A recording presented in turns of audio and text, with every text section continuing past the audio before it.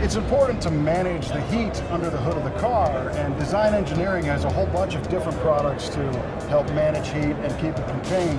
And Dan, you're sitting here in front of a header with some of your wrap, which brings me a whole bunch of different questions. First of all, what is this wrap we're looking at? That's our titanium exhaust wrap. It'll handle spikes of 1800 degrees. It comes in 1-inch widths, 2-inch widths, and multiple lengths. 15 foot, 25 foot, 35 foot, fit your needs. And what are we trying to accomplish by using this stuff? Controls heat, keeps the heat inside the pipe so it's not radiating into the engine bay, saves on components, saves on inlet temps, a whole bunch of things involved with heat.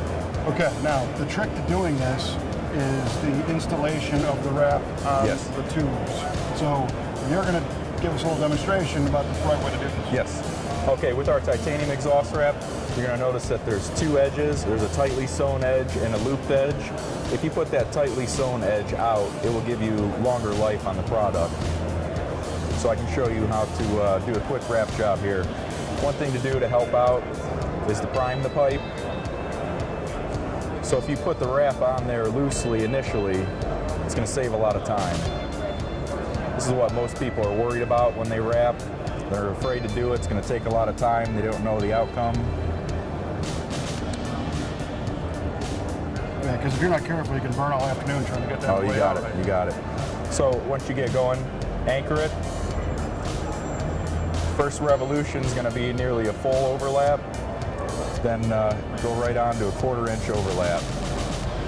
Each revolution, aim for that 1/4 inch so you let enough heat pass through the material so it's not going to affect the metal.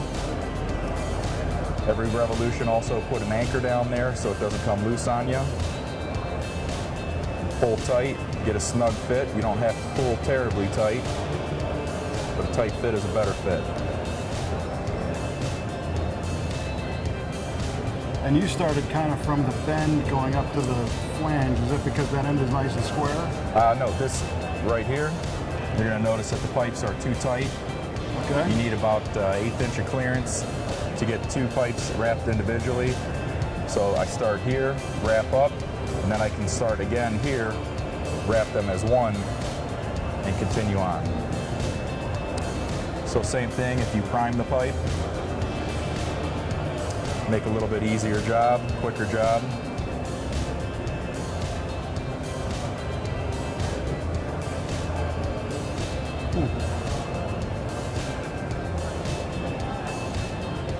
And this stuff is, it's got enough, I mean, it's almost liquid the way it flows around, right. So you can kind of push it where you need it to go. Right, this material you can wrap dry. Our glass fiber material, you should apply a little bit of moisture to it to make it pliable.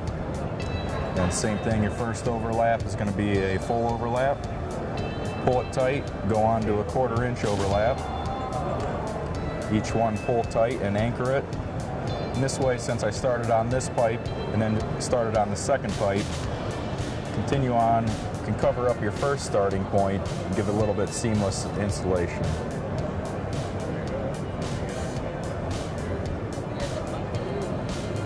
Then, once you get to this point, jump from 2 pipes, going on to 1, push it in a bit, and continue on. Definitely make it look easy. Oh, thanks.